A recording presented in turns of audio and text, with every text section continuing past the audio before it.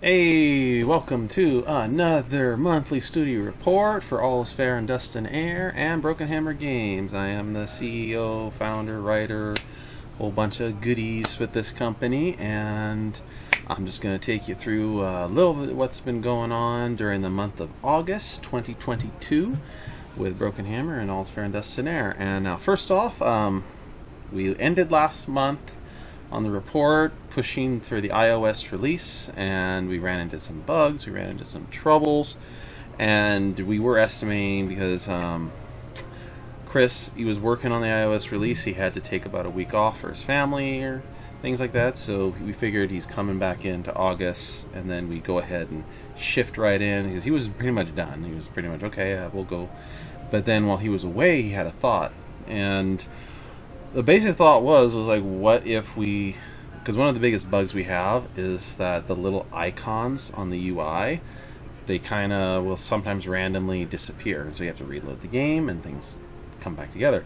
So his thought was, what if we just redo the UI frame, get rid of the buttons, and just go with clean UI for mobile, and then we go ahead and have so all the UI functionality, all the button functionality is in the swipe functions, or maybe like the gear like icon that's in the bottom right corner of the screen. And so what we did during the month of August was we literally did just that. He came back and he patched something together real quick, like a simple like buttonless UI. We tested it out. It solved one of the biggest long-standing bugs that we had with the mobile platform, and it also gave us a potential for the future in what we're going to be doing in the days ahead for Android platform. So we went ahead, we got that done, we got it worked out, and then we were looking at, okay, well, we got to put this to Apple. We did some final testing, make sure the functionality is working, the swipe function is working, everything's going, and we got it. Okay, we got it. We sent it into Apple, and it was getting closer towards the end of the month of August. It took a little bit longer than we thought it was going to do, trying to redo the UI and a few of those other things there. And Apple literally within I would say it was like about a day or so, Apple sent us a thing back saying, we are rejecting your app, but not because there's anything wrong with it, because we need more time to test it. So Apple's kind of, we haven't heard again since. They're just testing and testing and testing. So I think from what's happening is that one of the Apple developers got a hold of it, realized how big of a game we are, and they're actually playing the whole thing or something. They're going through it. We've never had this treatment before. I mean, Steam, literally you get onto Steam, Steam's just like, okay, does it load up? Yeah, it loads up, that's fine, we don't care. Google's kind of like, well, as long as you don't have these little security flaws which are caught in the automated system that they have, they don't care too much. Apple's like, we're making sure your app is going to work, and we're going to go through the whole thing, and we're just like, oh gosh. So we'll see coming into September. We don't know how much longer Apple's going to take on that. They might finish within a day, actually, of me getting this up, or maybe within a week. We're not sure. Depending on what bugs they find, we're going to have to figure out something with that, because if they find something and they say, yeah, we're not going to prove it because you have this issue, and if it's an issue that Strikeworks is going to have to fix, then we're going to have to postpone the iOS build, at least until Strikeworks gets everything in order on their end. So other than that, that's kind of where we're at on the iOS port. It does work. It is up. I mean, it's the positive and negatives of Apple's walled garden. I mean, the positive being that they want to make sure everything going on their platform is really good and works.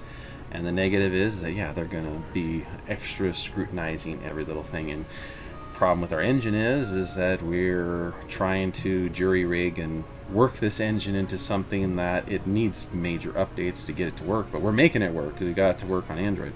The one plus that's coming out of this is that Android build's going to be updated to the new UI, so that's all going to change. We're also going to update the itch. I think the itch is going to be one of the last builds that's going to be really updated to the new UI and stuff, because we're going to be probably making sure Play Store works first, and then we're going to shift it over to that. Android build. Like, we're also testing some ad-based ones, so it may go for. We're definitely going to look at a free-to-play option, because Android platform is like everybody wants free-to-play, nobody wants to pay for anything. So we're looking at an ad-based build, and we have gotten some things working on that end. We got the ads working, we got that happening. The problem is that we've been having trouble getting the ad banner from not appearing in like really annoying spots. So we want the ad banner across the top. We want maybe a splash ad every once in a while, and it keeps on going like right across the bottom where we have all the text and all the story stuff. So it's kind of like, okay, come on. So Michael's working on it, and he is like, I've inputted the commands over and over and over, and Google keeps on wanting to shift the ad to a different spot. So we're trying to squash that bug, trying to iron that out. When it's done, Android build will definitely be going to an ad-based thing, with probably, we're looking at an option to pay to remove the ads for sure. The itch build, 100% we're not doing ads for the itch build right now. I don't really want that build to be ad driven. I want that build to be something you buy it, you get it, you're done. You don't buy something that has ads in it. So there will be at least a couple of versions for the Android that's coming. Not sure how that's going to work out for iOS for itch. Mac OS build, actually we could have put it through for the iOS build with a like an M1 Mac option, so that it could be playable on M1 Mac. We didn't do it yet at this time. We're trying to get the iOS build first, and then make sure that's working, and then we'll see about doing the M1 Mac build at the same time. Now, M1 Mac build, if this iOS one goes through, because I mean, we're going to need the mouse functionality, so we're probably going to use the old UI for the M1 Mac, or even like the regular Mac build, we're going to use the old UI. So we're not going to have that other UI, at least I don't think, not right now. Unless something comes up and it's like, oh yeah, that we have to use the new UI build, then we'll use the new UI build. Anyways, either way, you can see, I'll be going through some of the UI elements. You'll see it in the blog, but you'll also see it on here, the all new UI.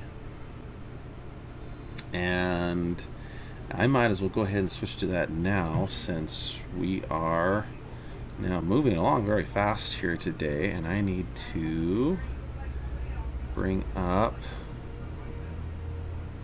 you know, you're trying to find something. There it is. Okay, now here is the new UI elements. You can see this actually in the blog post, but this is, I'm just bringing it up for the video. The people that are watching the vlog, you can see now what we're talking about on the blog. Some people might not see the blog versus the vlog. So originally down here in this right corner we had 3 UI buttons. Those were save, load, some basic. There was a skip function here too. The common bug that we had, and this is on PC platform too, is that every once in a while you load up the game and one of these or all of these vanish and they're just empty. And that is a bug that we've never been able to isolate, partially because it's so random. We never know when it's going to hit. And so it's just like, all we have to say is like reload, and it just comes, then everything comes back up just fine. So mobile platform, now this is a screenshot direct from iOS. You can see the little bar at the bottom that was actually off my phone loading, but the UI is cleaner frame. We removed that, and now there's just this gear handles all the function that was in the buttons down here, or like the swipe function. So you swipe one way, it does one thing, up another, and then so we work some of those that functionality into this. So that is all set there. I do believe the top buttons, because we do have like a hide UI, little tiny things, are very faint. We didn't want them to clutter up the screen. I think those might still be in, because those we never have issues with. In fact, if I wince real closely at this, I can see they're still there. Yeah, those are meant to be faint. That's actually part of the design of it. And now moving on with what we worked on, there was actually a lot of background art. I'm actually featuring one behind me that got done. This is the main entryway to the Baron's household. and stuff. I do not have it on the blog because I'm not going to show it in all its glory yet, but yeah, there it is, the main entryway to that. And we had a character. This is actually one of the characters I've looked forward to for a long time because she is based on a real person. Well, I mean, everybody's kind of based on a real person. This one is directly based on a real person. And this is Heather. This is the maid. We're just teasing her now. She's the head maid of Baron Renfell. And she is actually based on a real person that I actually worked with when I worked at a water park. It was an entertainment sort of, rides, slides, everything, and I worked in rentals, retail and stuff, and she was like one of the leads in rental retail, and she was like very short. She was like, I mean, my wife is very short, and she was about around the same height, if not maybe a little shorter, but she just always went out of her way for everybody, and the bosses, the managers and stuff, they kind of didn't like her too much because she was a little bit more of a go-getter. For some reason, I don't know why they didn't like her so much, but everybody loved her. All the employees loved her. A lot of us looked up to her afterwards and were just like, hey, we would love to work under you again, because she would never ask us to do anything she wasn't willing to do herself. And so when I was writing Raven's Prayer originally, I wanted to include her as one of the first like major homage characters that I ever did in any of the stories. And so yeah, she is one of the maids. She is visible. She'll be like a major supporting character throughout the story as Raven's Prayer goes on, so you will see lots of her.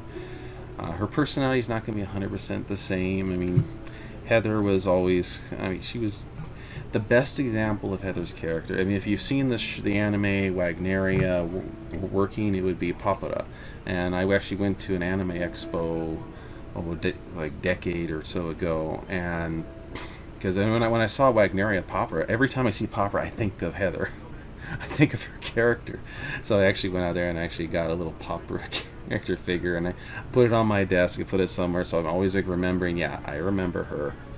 I remember the impact she had on my life. I remember, yes, this was the example of leadership that when I was younger I looked up to. And this is how I want to be running the company. I don't want to be somebody that's like ruling like a tyrant and such. I'd want to always be somebody that's like, I don't ask people to do something that I'm not willing to do myself. So that is that for a lot of teaser images that we have for the month. I'd like to tease some more. In fact, Winx really blew us away this month. I gave her an assignment because we need to get the key images going a little bit more for Raven's Prayer. And so she has done some key image work for us. If you've played through the Cathedral story arc and All Is Fair in Destinaire, she's done 2 key images for that. It was the Nakiri key image. I'm trying to be careful, I don't want to spoil too much, but there's a key image towards the end of the game that's hers. And then there's also on one of the bad endings, she did like a I don't want to tease everything, but she did do one of the bad ending key images, at least the 2 main characters for that. So she did some excellent job on those, and I asked her, hey, you up for doing some more of that? And she said, yeah. So we got her in. I gave her all the key images that we're going to be doing on the initial release on Raven's Prayer, to kind of at least get a head start on it for Georgie, because I mean, Georgie's going to do the finals, but sometimes it's helpful to have like an idea of what you're going to do with the characters, what you want with the characters. And she actually blew him away. Or it was like, one of them was exactly what he had in mind. The other 2 just gave him, he's like, these are helping me so much. All the ideas for this, I can do this really easily once I finally get into it, since I have her work that she did. So I mean, we're really happy. I'd love to share some. In fact, I did share one on the blog, and if you head to that, that's kind of like a little concept she did. That's one of the ones I can share. I probably could share it here too. In fact, I might as well share it here just because, so I don't make you all go to the other. This is Okay, this is one of the key image concepts. This is one we can share. If you finish if you finish Cathedral Arc, you finish the current story, you kind of have an idea of where this key image is going to appear. This is going to definitely be one of the first, actually the first key image that you're going to be seeing in Raven's Prayer when the story begins. So this is a nice one with William as he's setting forth. And this is actually going to be a key image that's going to be reused across every single story arc. So this is going to be the beginning for everything, no matter which story it is. So yeah, this is a major teaser of things to come. There is more meaning to that depending on which route William is going to take. And I won't go into that too much right now. Right now, going into September, Georgie does have at least 1 or 2 backgrounds working right now. We are working on getting the Eddings Cove docks area finished out. We have put the cityscape on a little bit more of a hold for a time because Georgie's sort of fleshing out areas. We got a lot better idea of what we're going to do though. And right now the Eddings Cove docks it's going to be the first introduction when the story arrives in Eddings Cove, so we're trying to set things up really nicely. It's going to be a very big shot, and Georgie's really confident on it. He was doing really well so far on the concepts he was sharing with me. I won't share any of those right now. I don't want to tease too much ahead of time, but yeah, we got some major shots to go, as well as some more characters that are coming online during the month of September. May start shifting Winks onto a few other things right now. She also is going to be coming in and starting some of the expression work for a lot of the characters. But for now, we're just chipping away and working this out one character, one background at a time, making some pretty good progress overall. It's unfortunate how much the delay is on the iOS and Android ports. We've spent so much of the year having to wrangle those back and forth, while we're trying to do stuff on the other side and trying to, yeah. But the good news is that's kind of starting to wrap up, starting to come into a conclusion for all the little ports, all the little other goodies that's going on. So yeah, we're confident things are moving in a good direction going into the end of the year.